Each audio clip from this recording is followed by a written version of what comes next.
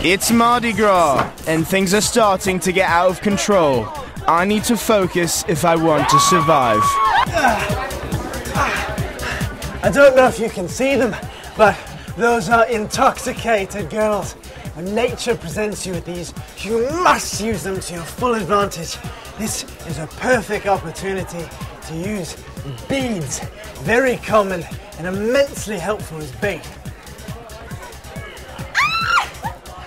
Right, this is exactly what I want. When you're in a bind, the breast can be an excellent source of food. Well, she doesn't appear to be lactating, but I am awfully hungry, so I'm just going to rub my teeth on her areola. Oh no, there's nothing. She's bone dry. It appears as if someone or something has beaten me to the punch. An erection can cause you problems, so try to remain as flaccid as possible. Fortunately, I've only got a semi. I'll have to pray it stays that way. Remember to stay emotionally distant, or you'll begin to feel guilty. It's just extraordinary. These bitches will break your heart.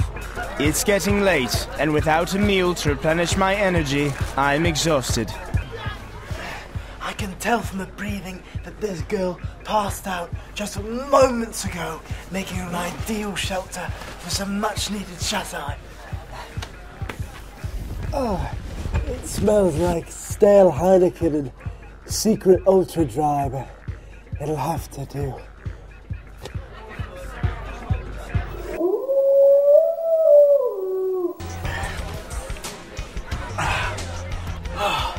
That was probably the worst sleep I've ever had. I'm starving, but breakfast won't come easy. I'm forced to make do however I can. I can wring the beer from this shirt.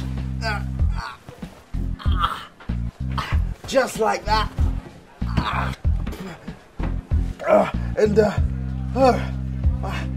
I know it's not pretty, but the ejaculate from this condom can be an essential source of protein and simple sugars.